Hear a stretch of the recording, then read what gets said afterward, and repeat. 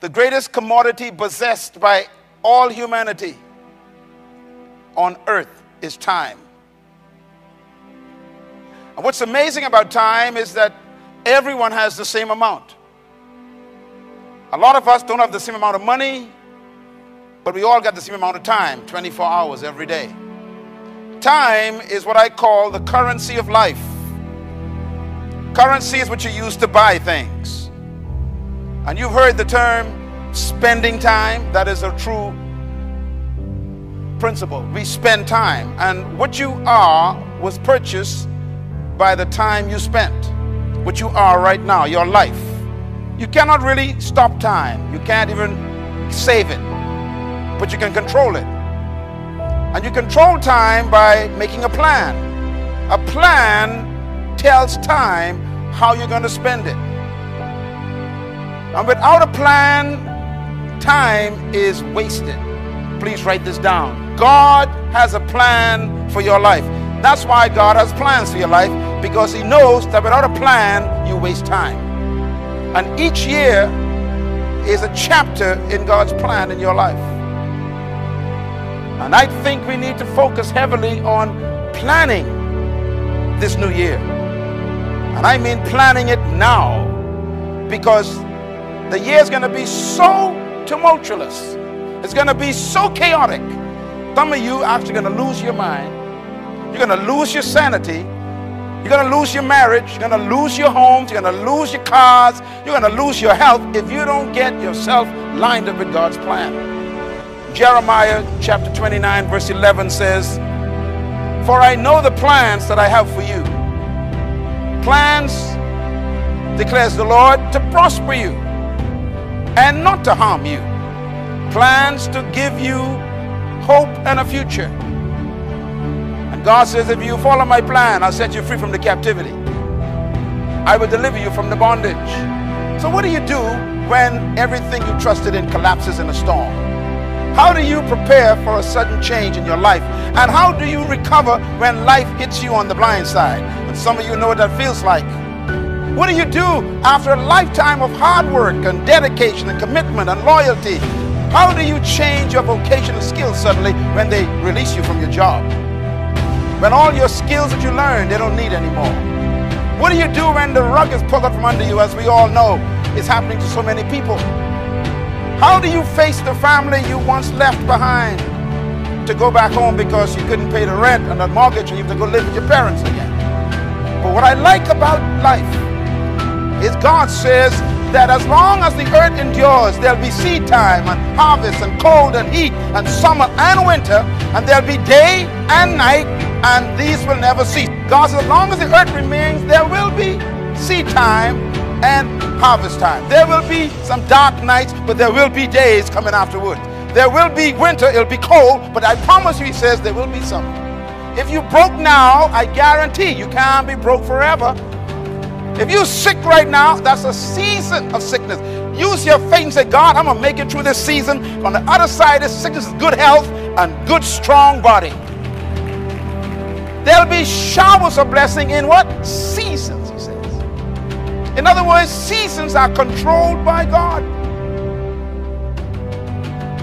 That makes me very comfortable. Because whether it is raining or sunshine, God is in control. Everything is seasonal. That means that no matter what you go through, it cannot last. Seasons are important because seasons guarantee change. Seasons give hope. Nothing remains the same in a season. Seasons are always temporary, and the key to life is outlasting the season. This is very important because when you are in a dark moment, sometimes you think that that's a permanent address. But never make a permanent decision to try and solve a temporary problem. This is what happens in divorce many times in a marriage. You go through a very tough moment. I mean hell on earth. Believe me, you got a choice. Am I going to make a permanent decision at this point? Or am I going to outlast this season and make it through this dark moment? It happens with friendships. It happens with even jobs. It happens with business. Sometimes you want to quit the business. Life is so tough. Everything is seasonal. And that's the encouragement of life. When you see a storm coming, I want you to understand the nature of storms. Storms are natural. Everybody say natural. Storms are natural. Storms are temporary. There's no permanent hurricane. There's no permanent earthquake. There's no permanent tsunami. There's no permanent cyclone. They are all temporary. Storms are always moving. Hurricanes, you hear them talk about it moving. 7 miles per hour, 10 miles per hour, 5. They're moving. Every storm in life is moving. Storm force change. That's important. Storms force you to change. Don't curse a storm. It comes to bring you back to your sanity. Storms confirm how strong you are. No matter how much you claim you got faith, storms will test whether you get it or not. Storms reduce you to God again. That's why storms come. They come to reduce you back to God. Some people come so proud, they make so much money, they got all this stuff, all of a sudden, bam! God says, thank you very much. A storm comes to bring you right back down to God. You see, a storm will come to tell you what's valuable again, like your spouse and your children. A storm will bring you back to what's important. Don't curse a storm. A storm will come to remind you that in everything you gain, all you can take is a box. And all them clothes that you so cute, proud of, somebody else waiting for you to die, they're going to wear all your clothes. Get back to what's important. It's people and God and family and worship.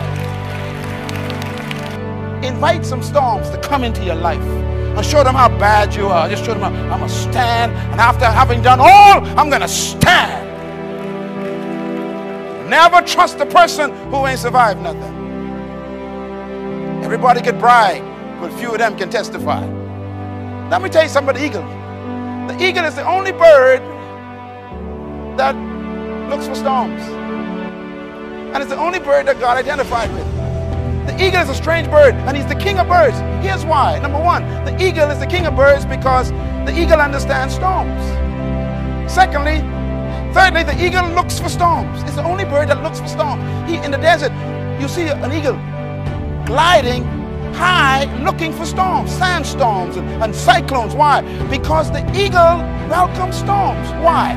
Because the eagle flies toward the storms when he sees it. Now, why would you do that? The answer is very simple. The eagle uses the storm to increase height. Number 7, the eagle uses the storm to rest. The eagle wing can be 7 feet span. And when an eagle sees a storm, he goes into the storm, he lets the current of the storm push him up higher, and then he sets his pinions and he rests on the top of the storm. When the storm is present, the eagle rests. I'm an eagle. I want you to use every storm that comes. Someone just say amen right there. And I want you to tell the storm, I'm going to use you to go higher in faith, and I'm going to lock my faith on you, and I'm going to rest in the God who's the God of the storm. And when I finish using you, I'm going to let you just go on by. This is why you have to learn how storms work. Eagles do not fear storms. And I challenge you to be like an eagle, because eagles are the most successful birds in the world. Nothing is permanent except God. God promises that nothing is permanent, but only God is permanent.